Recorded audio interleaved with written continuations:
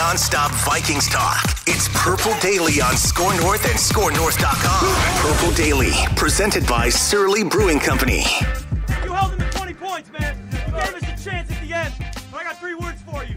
You like that? Yeah, training camp is less than 3 weeks away. You like that? You like Hell that? yes. Are you kidding?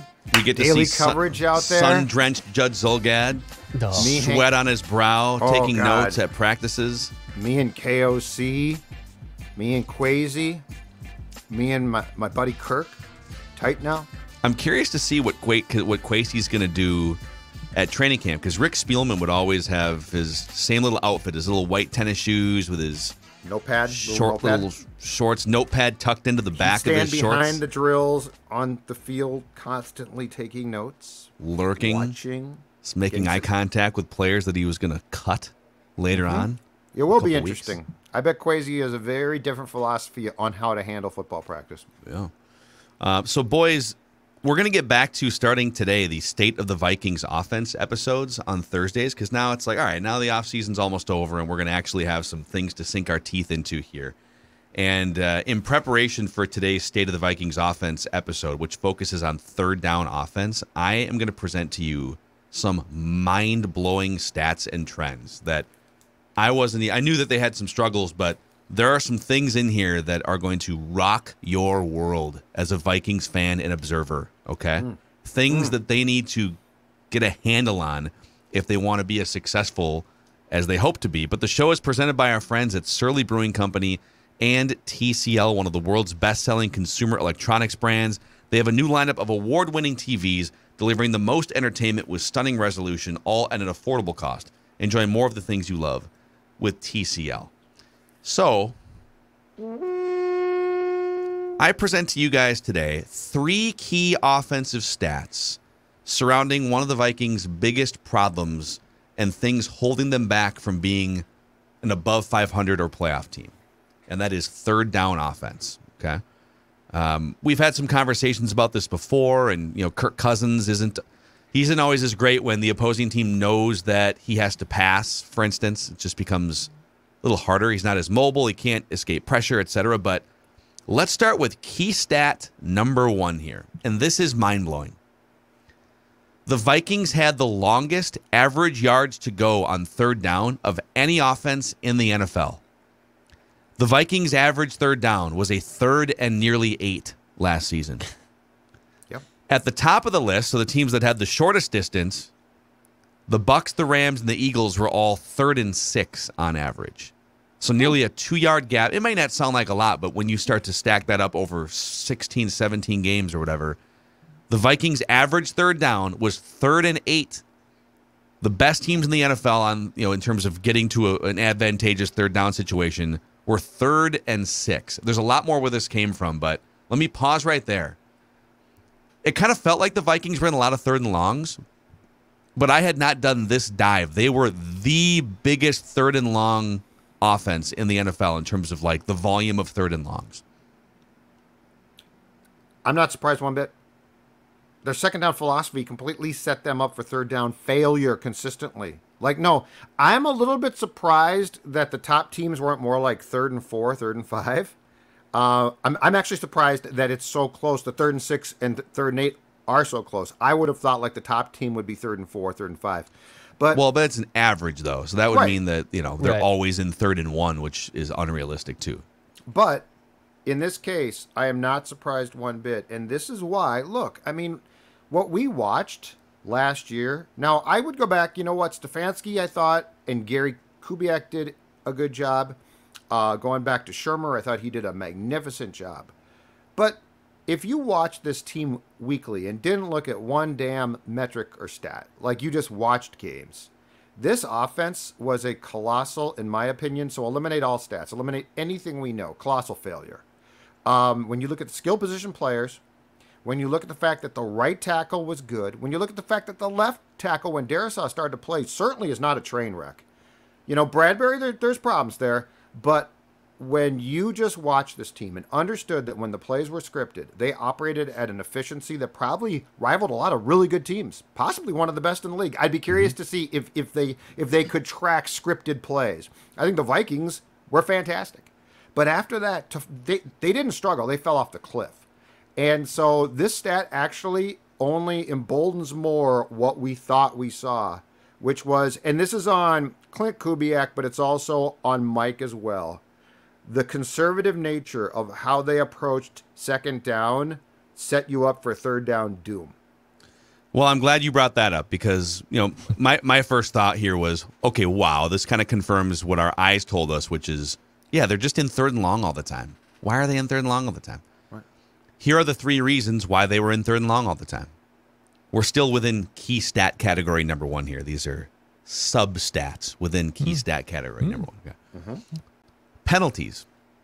The Vikings racked up the second most offensive holding calls of any team in the NFL last year. In fact, get this. This is bonkers. Okay. The Vikings had 42 combined holding and false start penalties last year. The Rams had 18, fewest in the NFL. Wow. I'll repeat that. The Vikings had 42 combined holding and false start penalties last year. The Rams had 18, fewest in the NFL. The Vikings were I think 5th or 6th most in there when you add those 2 up. Interesting. It feels like a lot of those, just off the top of my head, also came in the red zone. It feels like they backed themselves up, like they'd get to the 10, and now they'd be at the 15 or the 20. Mm-hmm. I don't know why, but it feels like both of those penalty types were way too frequent in a place where you're in good field position, but it's already difficult to score. Yeah. So. Yeah, dude, the Rams had, I think it was 9 offensive holding penalties all season and 9 false starts. So they were just, when it comes to pre-snap, everyone's buttoned up. We don't false start. The Vikings weren't terrible with false starts. They had 16 false starts last year, which was top 10 in the league in terms of fewest. But for the Rams to come in there, and the Rams did not have any Pro Bowl or All-Pro caliber offensive linemen, but they didn't get called for holding nearly as often as the Vikings. Oli Udoh, I think, was the biggest culprit within this category. Oli Udoh, I believe, as Pulford Holy Skull. Udoh and Oli Udoh. Holy Udoh. Yeah. Holy Udoh, right? Holy Udoh. So that's a lot. It's a 42 combined holding and false start penalties to 18's a lot. Okay. Yeah, terrible. Second down. You brought up second down. This is getting into the weeds here, so bear with me here. Get those nerds! Now, is this stat 2? No, we're still within the first stat category here. This is all sort of under the why are they in third and long all the time? Trying to answer that question. So number 1 reason is penalties. The number 2 reason is second down success rate. So success rate is defined by Football Outsiders and some of the other analytical websites that front offices use. For it to be a successful second down play, you need to get 60% of the yards to go. So if it's 2nd and 10 and you get 6 yards, making it a 3rd and 4, that's considered a successful statistical play. If it's 2nd down and 20, you got to get, what's my math? I guess you got to get 12 yards. You got to make it a 3rd and 8, a 3rd and manageable. So if you get 60% of the yards on second down, it is a successful play. The Vikings ranked 27th in second down success rate last year. When they ran the ball on second down, they were 29th in success rate running the football compared to other teams that ran the football in those same situations. Wow, and again, yeah, we saw it. Now, here's my question. Do you have or can you find what teams ran the ball the most on second down? Because it feels like the Vikings, and the problem is, again, it could be 2nd and 20. Their reliance on the run on second down predicated or set up the third down failure. But yeah, like all of these stats to me are sort of what we saw. Why it drove you so crazy. Why you thought at some point they might change things. And yet they continually had the philosophy of second down, let's give the ball to Dalvin. We got to get some yards. We got to mash away some yards. It's like, you really think you're going to get enough yards to then be in a favorable third down? Yeah. There's no bleeping way. That was the initial instinct, and the numbers bear it out that if they have a holding call, like they're in 2nd and 20 or something, the instinct was, well, we're going backwards, so let's just lean forward with a run. And maybe it's 4 yards or something. Well, that's not helping you. Now you're in 3rd and 16. Right. Or maybe you run for 8 yards. That's not really helping you either. It's 3rd and 12. Yes. Or if it, like you said, if it's 2nd and 11 or 2nd and 10 because your first play went nowhere. We got to run the ball again so we can make it 3rd and 7 or 3rd and 6. No, how about you throw the ball and get a first down? Right. Or throw the ball and get 9 yards, and now it's 3rd and 1, and now your whole playbook's open again. Exactly. Infuriating. So, and that, again, it's kind of an eye test thing. It kind of felt like, boy, the Vikings are running the ball a lot in 2nd and long. Or they're just they're not moving the ball in either regard on 2nd and down as much as they should. And who was going to tell Mike no at that point? Clinton wasn't going to say that. No, dude, no. But the third one here, in terms of reasons why the Vikings are in 3rd and long, 3rd and nearly 8 on average, more than any team in the NFL, Kirk Cousins' conservative nature on 1st and 2nd down. So he ranks 31st among 45 quarterbacks that threw at least 100 passes. He ranks 31st in average depth of throw on 1st and 2nd down. Now, it's funny because he's actually above like Aaron Rodgers and Pat Mahomes. So I don't know if those quarterbacks are also conservative on 1st and 2nd down, or if schematically Patrick Mahomes is finding Tyreek Hill, 5 yards through the air or something. We'd have to do a deeper dive there. But again, Cousins is 31st in average depth of throw on 1st and 2nd down. Then he goes on 3rd down from 31st to 7th.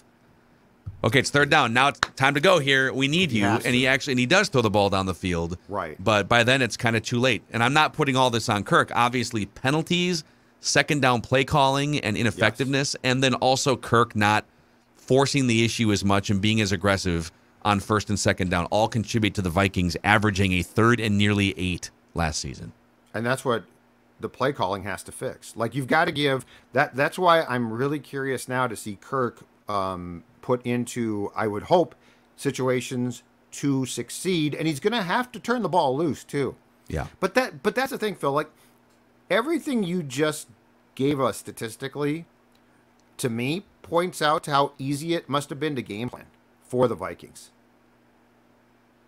Like, you never, how many times did you give yourself a chance throughout the course of a game, to use your term, open up the playbook? Yeah. Yeah, it's true. Everything leaned to 2nd and short. Whole playbook's open. Now let's just get the first down. Right. 2nd and long. We don't want to make a mistake here, so let's just lean into the line of scrimmage. And then 3rd and long, you got to throw, so you're screwed. Yeah. And the defense knows Kirk is not as effective when the defense knows he has to pass. And when it's 3rd down and 8 on average, guess what? Like, you're just going to get more guys. And then your offensive line's put in a bad spot because now the defense is pinning its ears back, so to speak. So all of that is under the umbrella of key stat category number 1, which, again, to me, these things are mind-blowing. They validate what we saw with our eyes, but the Vikings are shooting themselves in the foot by being in 3rd and long as often as they were. And that funnels into key stat number 2. As a result of all those things and that lead up, the Vikings offense ranked 26th in 3rd down conversion rate. They converted on 36% of their 3rd downs. Kansas City and Buffalo were at the top of the league, 50%. So I think Kansas City was like 53% 3rd down conversions. Part of that's because they were setting themselves up with more advantageous down and distance. The other part is they got a quarterback that's the ultimate bail you out guy. Oh, we're down by 20 in the first half. Okay, cool. I'm just going to, be a video game joystick. Right. The Rams and the Chargers were next in line at 45% offensive 3rd down conversion rate. So, again, some of this is not setting yourself up for success on 3rd down. Some of it's that, if you're putting Kirk in a spot where the defense knows he has to throw, it's not his strong suit. But the Vikings were one of the 5 or 6 worst teams at just converting 3rd downs into first downs. Yes. And again, I would love to go back and do a thorough review of all the scripted plays, because I bet you'd find out that on those plays, the Vikings were incredibly successful in almost every situation. Think about how many times they went down the field and got some points. You know? And then it just completely changed. It's like, oh my God, the scripted plays are done. What are we going to do? Yeah. So, yeah, this is why I am so eager to now see this offense run by a guy calling it who knows what he's doing. Yep. And there's more here to be discussed, but just for fun, the Vikings also had the longest average yards to go on second down. So they averaged 2nd and 8 last season. The Packers averaged 2nd and 6.9. So that's kind of the gap. Again, it's not you're not looking at super wide gaps here, but the Vikings had the longest distance to go on second down last year. I'd love to compare some of the stats that you're giving us right now to 2020 or 19 as well, just to know what the difference is. Because, I mean, I really do think it might not have been perfect previously, but it really felt like it fell apart last season. Yeah. Yeah, well, I think I can get almost any of these things if you know, if there's things you want me to dig up for you at some point here. But it is fascinating. And then I'll throw this last one out here. State of the Vikings offense, third down struggles. Key stat category number 3, Kirk Cousins himself on third down, so on throwing plays, compared to other quarterbacks, was 21st in third down EPA, which is expected points added. It's a stat that front offices use. It's very football analytic-y. But it's football. Yeah, he does. And so on third down passing plays, he was 21st in third down EPA behind Daniel Jones and Trevor Siemian. The top 5 quarterbacks in this category were Pat Mahomes, Kyler Murray, Matthew Stafford, Justin Herbert, and Aaron Rodgers. Mm-hmm. So essentially, how much are you increasing your team's chances to score points on third down passes? Mm-hmm. And for the most part, it's how often are you converting first downs on third down? So we're this is going to get really intriguing, and it's probably worth an entire episode at some point too, is, look, like, Kirk definitely didn't have the best play calling around him, and I get that. But where this is going to get super interesting is the fact that Kirk is now going to be empowered more by O'Connell. And when there's 15 seconds left, the communication device is going to shut off. And it's going to be up to Kirk to look at the pre-snap read and make the play off of that. So, like, that's where this is going to get. Because, like, O'Connell's not... I don't think he's going to dictate things. I think he's going to give Kirk options. So, like, to your point, 2nd and 8. Okay, you got options. What do you pick? Hot shot. You know? Hot shot. Keanu Reeves. What do you pick, Johnny Utah? So that's where I think it's going to be really fun, because now we can get a much better read about Kirk's instinctual ability without there being a ton of questions about who's doing what. Yeah, I think so. If I'm Kevin O'Connell and I'm Kwesi and all the assistant coaches, and by the way, they are not oblivious to these things. I'm sure these are top of the list things that they have to sort out and fix in the last 6 months here going into training camp.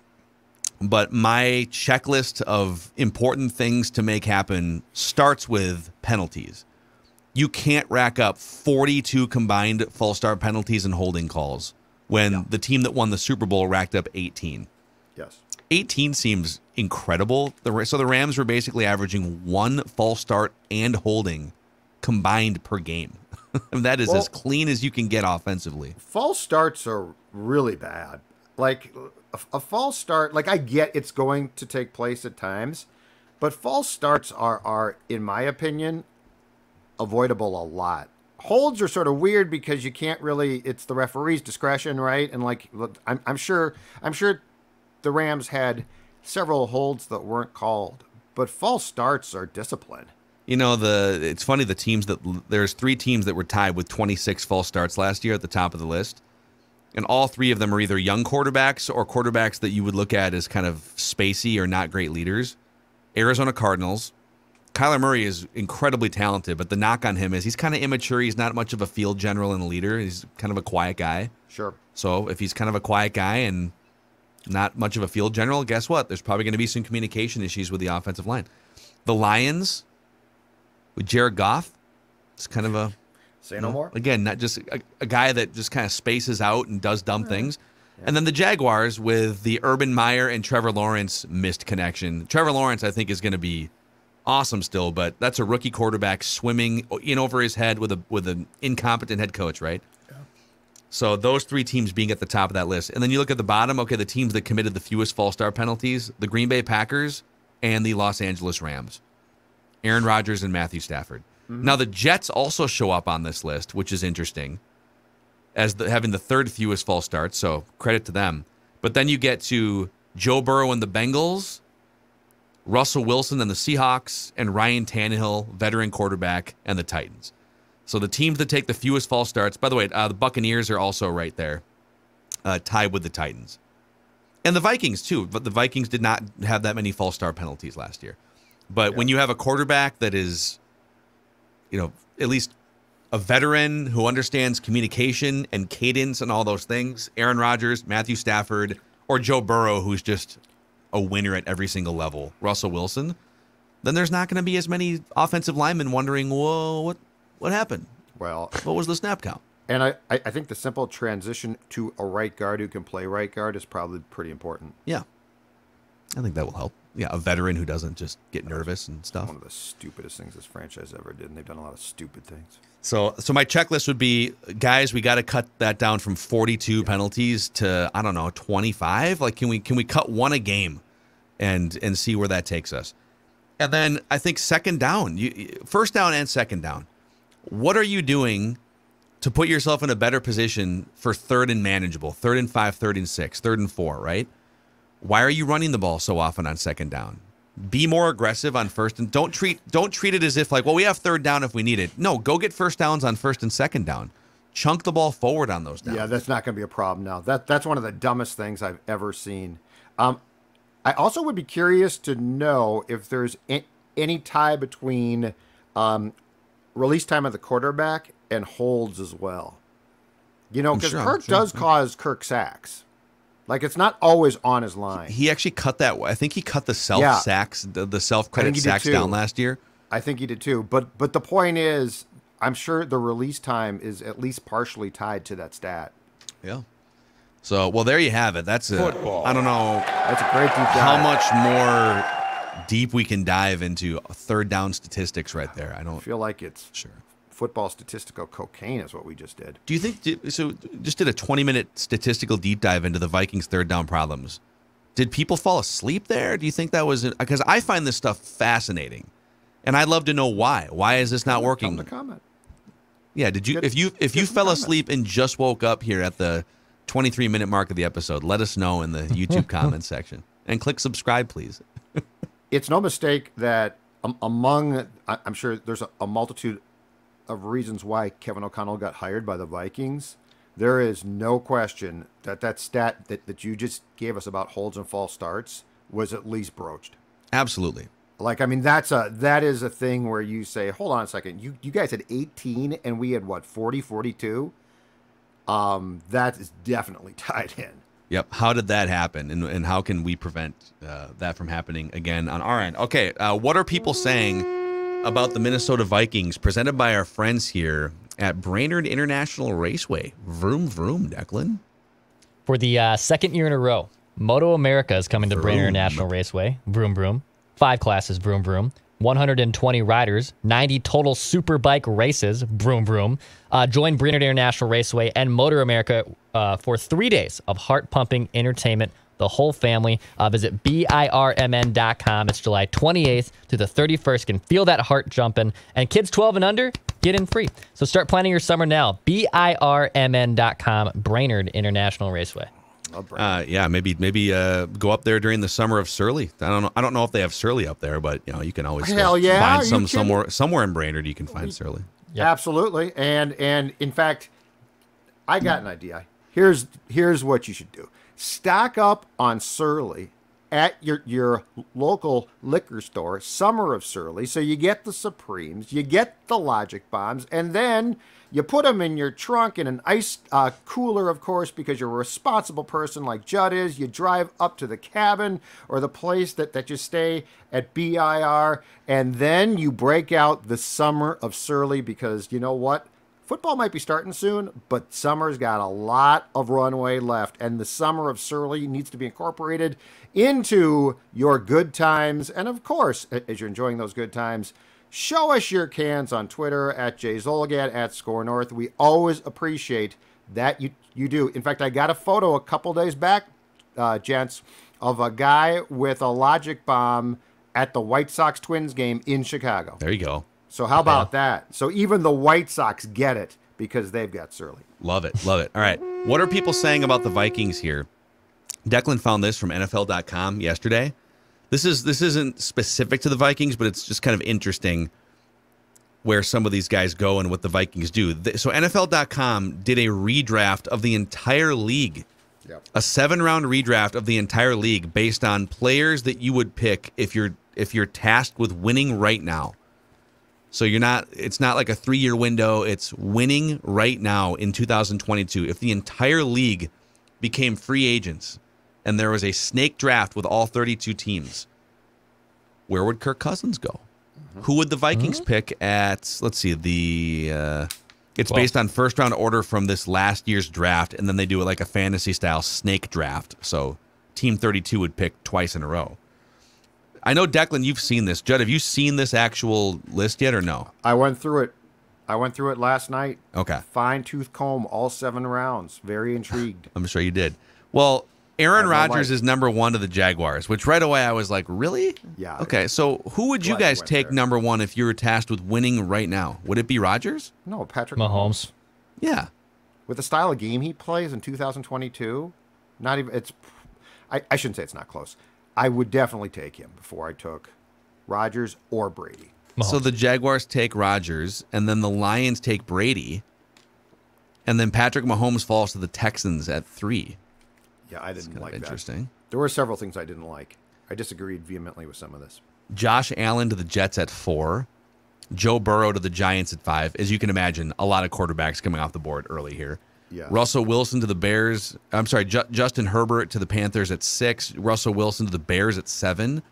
Lamar Jackson to the Falcons at 8. Dak Prescott to the Broncos at 9. So now we have 9 quarterbacks off the board.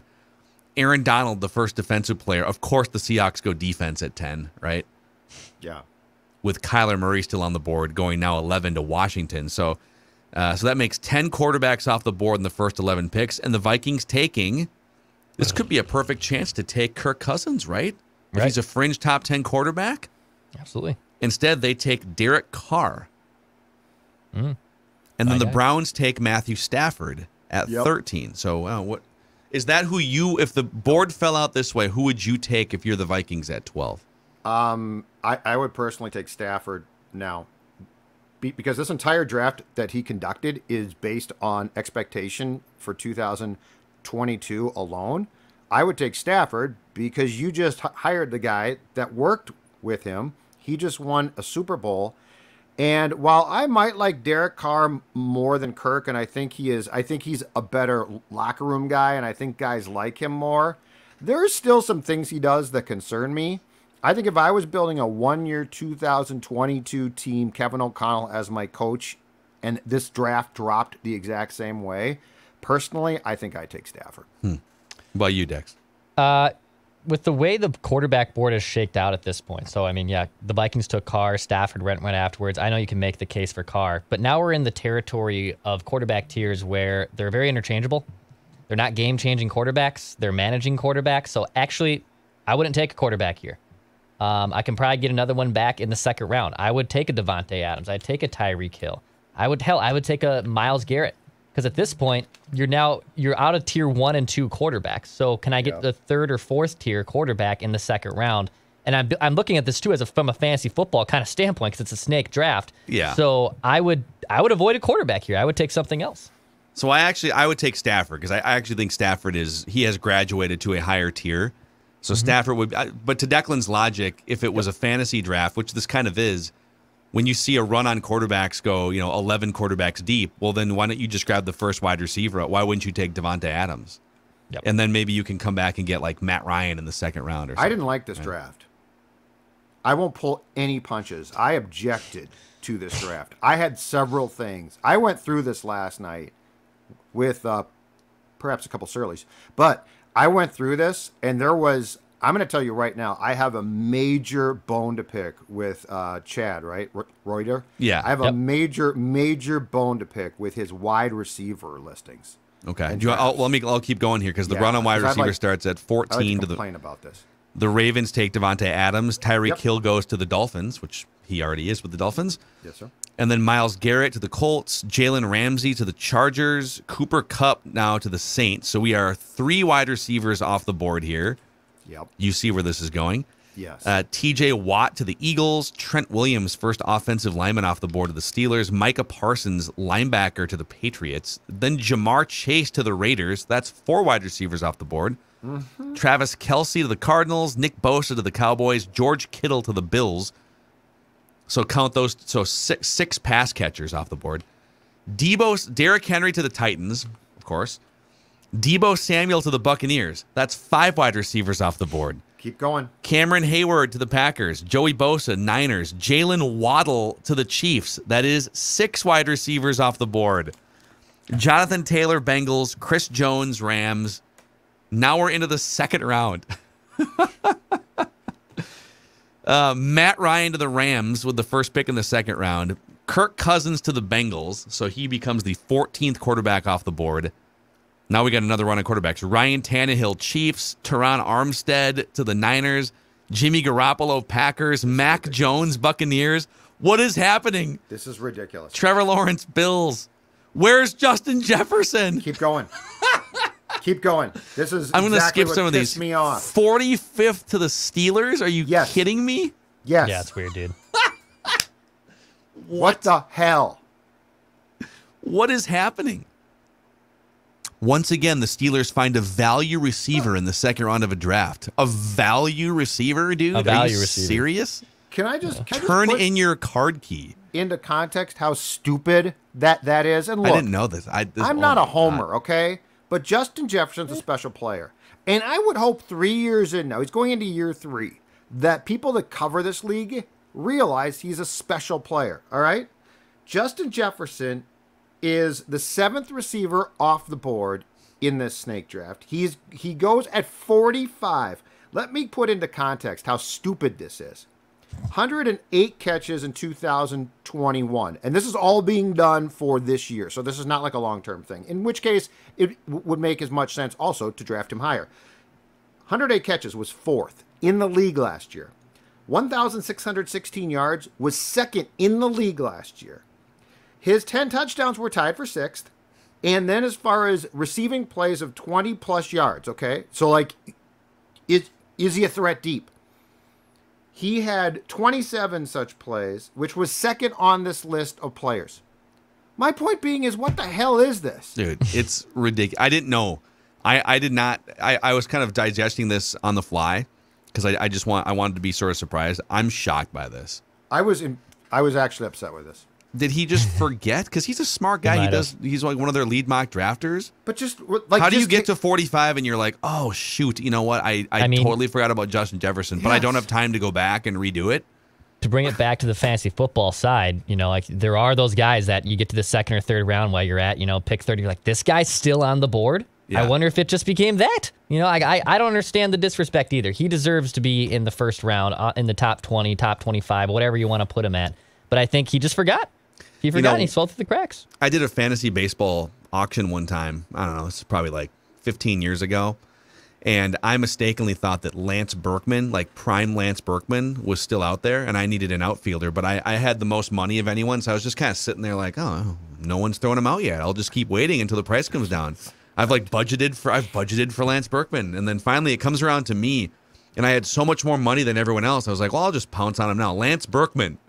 For $50, and everyone's like, he went off the board an hour and a half ago, guy. Yeah, I've done that. That's what this. Yeah, this is that's the fantasy football thing. Is Justin Jefferson still available? No, we're at pick 45. But he's doing this draft by himself. Just reverse I Jefferson. know. Just replace Deebo Samuel, Jamar Chase. I'm going to tell you right now, if it's non-quarterback specific, and I'm offered Chase or JJ, and Chase is a great player. Don't get me wrong. I'm taking JJ. Yes, Tyreek Hill or JJ. Yeah, Tyreek Hill is amazing, but watch what happens to Tyreek Hill in Miami. Tyreek Hill's going to find out pretty quick what it's like to not play with Patrick Mahomes. He's still going to be great. Don't get me wrong. 100%. But I think if you were to ask me right now on this list, I go probably. Stella's pissed off. Stella's Listen pissed to her. off, and she should be. And her friend is here. He's barking. Oh, Now Ryder. Ryder's here. Everyone's here. And you know what? Everyone's pissed off. We're all going to drink Surly's post-show because we're so mad. But you got Devontae and Cooper Kupp. And after that, I think it has to be Jefferson. Are you so pissed that you might binge eat responsibly? No, I'm not, because you know what? You know what? Here's the thing. Ryder did this draft by himself alone, right? And he clearly didn't have checks and balances. He didn't have a friend. He didn't have support. When it comes to my friends at Livia Weight Control Centers, I've got support now. Who? My wife, Dawn, has joined too. My wife. And she today informed me, now down 10 pounds. I'm down 40, a combined 50 pounds. We're at different stages, but you know what? We're both on the plan and being supportive and both cooking together. And so it's a responsible plan. It's a teamwork plan. It's been fantastic. And you can join now. In fact, join with your wife or girlfriend, significant other. Simple start plan, only $59. Call 855-GO LIVEA. Livea.com, Livea.com, inside the state or out, because outside you can do it virtually. In fact, I was told last week someone from the Seattle area had signed up, and we appreciate that. A fan from Seattle. Nice. So Livea, Livea.com. Do it together, though. The teamwork works perfect. Join with your mistress is the new... I did not say that. I said partner. I said girlfriend. I said wife. I did not say that. It's a hot Judd summer. You never know. You never know. All I'm saying is teamwork and weight loss, Livea.com. Amazing. All right, Federated 2 here before we get to Random Viking of the Week. Federated has been helping business owners for over 100 years. They've also been helping with their partners and their network raise $44 million since 2005 for Big Brothers Big Sisters, which provides children facing adversity with strong and enduring one-to-one mentorship relationships that can change their lives for the better. We're talking about better futures, potentially better schools, stronger communities that come out of these Big Brothers Big Sisters relationships. Find out how you can be a part of it at federatedchallenge.org. That's federatedchallenge.org. All right, boys, it is time for the Random Viking of the Week here on Purple Daily, where I pit you guys against each other, different generations of Vikings knowledge between the two of you. And to this point, Judd has a 27-15 lead over Declan since we started doing this. I don't know, late last year at some point. The last handful of Random Vikings have been Cedric Griffin, Matt Asiata, Pat Williams, Corey Chavis, Marquise Gray, and Latavius Murray. Yeah. Here's how it works. I'm going to throw out a series of clues. You guys can jump in and guess up to 3 times incorrectly before you are eliminated. And you can ask me questions if you want to. I can refuse to answer because it's my game. I make the rules. I like how you always point that out. I'm pretty good about it, actually. Whoa. I dropped Easy. Yeah. Everyone calm down. Earthquake out there? There is, yes. What's going on? An earthquake of my clunky hands here as I try to pull up this person's... I just want to pull up a page in case I run out of clues here because I don't know if you guys are going to do well on this or not. We'll see. I have been struggling of late. You got back on the board. Yeah, you've won 2 in a row here after Declan took down 4 in a row. It took me too long to get both of them. Well, let's start with this clue. This Random Viking of the Week originally hails from Thompson, Georgia. Bulldog. Played college football in the Southeastern Conference, the SEC. Thompson, Thompson or Tom? Nope, there's no P. It's Thompson. Okay, that helps. No P. Yeah. Remember Thompson, Georgia, no P. No P. Remember the area? No P. There's no P. Got it. I like to have my towns right. Okay. Got it. Spelled right. All right, this Random Viking of the Week played 94 career NFL games. 42 starts. It's not a bad career. No. Okay. His wife was an Olympic bronze medalist. You want the event? Track. Track and field, 100-meter hurdles. trap shooting. No, I'm just kidding. Trap shooting. Synchronized swimming. This random Viking of the week has 14,000 followers on Twitter. Not bad. It's okay. Not as good as Judd. Must not have been real popular. This random Viking of the week actually just had recently his son received an offer to play college football at Texas Tech, I saw.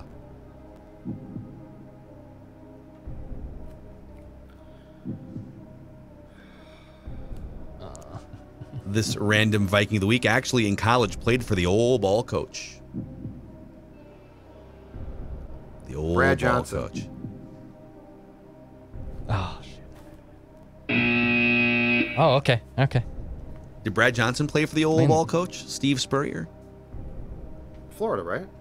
Did he? I legitimately have no idea. Oh, what Brad Johnson. he played it. I thought he played in Florida. He was like a 12th round draft pick. Let's look it up real quick here. I thought he played it. His son is already. He's got a son at, or had a son at LSU. He might have transferred. Florida State. Brad Johnson was Florida okay. State. All right. Be noted for a future edition of Random Viking of the Week. Yeah, Thompson, Georgia. I should have known it wasn't Thompson, Georgia. This Random Viking of the Week has a twin brother. All right. You're right. Twin brother. Did his twin? I'll ask a question. Did his twin brother play in the National Football League?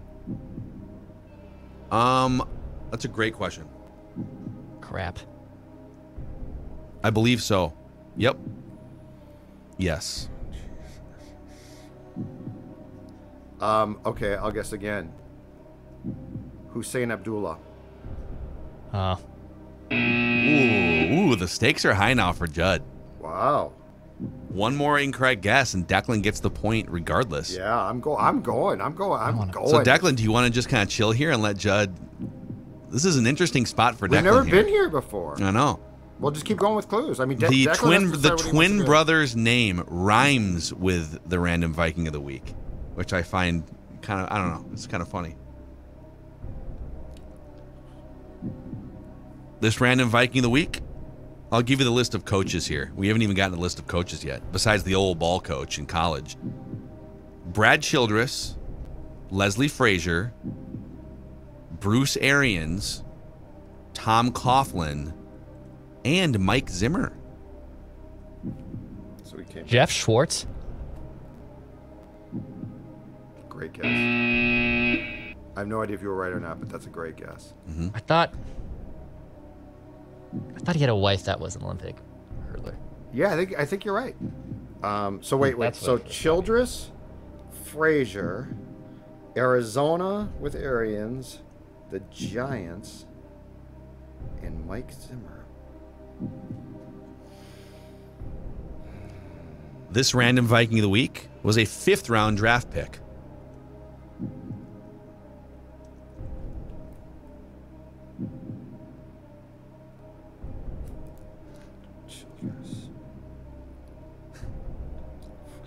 This Random Viking of the Week played defense. In fact, racked up 316 career tackles, 2 sacks, and 9 forced fumbles in his career.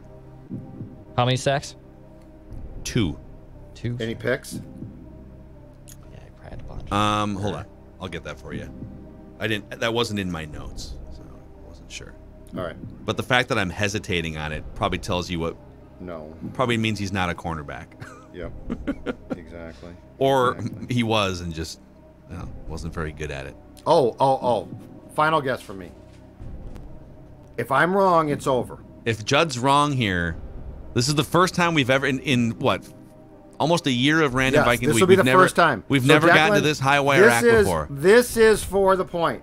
Either way, the stress has never been like this. My palms are sweating. I'm still Okay, pissed Eminem. off about that stupid Okay, Eminem. mock draft. Jasper Brinkley. Oh, dang. There it is. Jasper and Casper. Casper Yeah. Brinkley was a defensive end. And he came back. He was actually a really good guy. There it is. Jasper Brinkley had, I think, well, he That's for a sure tough had one. 2 stints. He came back to the Vikings You're- for Zimmer in 2014. You're escalating the game. Well, we're kind of out of, we're You're not out of escalating obvious the ones, game. but, well, Jasper played, 4 Oh, years I with know. the Vikings. I'm just He saying was a the game is starter. escalating. I'm just saying the game is escalating. The stakes are raised here. Random Viking The of the unsub week. is raising the stakes. The FBI must get you. Boy, Dex, you had multiple chances right there. I knew it was a linebacker after. I like taking swings like that. I got to start doing that more. That was fun. Jasper Brinkley either hit you like a freight truck or missed you completely. Yep. I remember, like that dude hit hard. He was like he basically on Madden was the truck stick. Like if you connected, he was gonna end you, but if you whiffed, the guy was right behind him. Yeah, he was kind of a throwback, right? Like couldn't put him on the field on third down really because he was just Stella, a lean forward. Get my towel, Stella. Daddy's got to wipe the brow off. Hey, tell the audience where they should be hanging out here in a few weeks, Declan. That 3M Open sounds like a pretty good That's time. right. Yeah, and more commits to the 3M Open. You got Stuart Sinks coming. Got my guy J Day, Jason Day. I call him J Day. We're tight. There's a lot of good golfers that are coming to the 3M Open. July 18th to the 24th at TPC Twin Cities in Blaine, Minnesota. You can get your tickets, 3mopen.com/tickets. Kids 15 and under get in free with a paid adult ticket. 3mopen.com, going to be a blast. There's plenty of former major winners that will be there just in about a couple weeks here. So July 18th to 24th, 3mopen.com/tickets. All right, boys, that's a wrap on today's State of the Vikings Offense edition of Purple Daily Vikings Entertainment. We just want the Vikings to win a Super Bowl before we die. We'll see you tomorrow.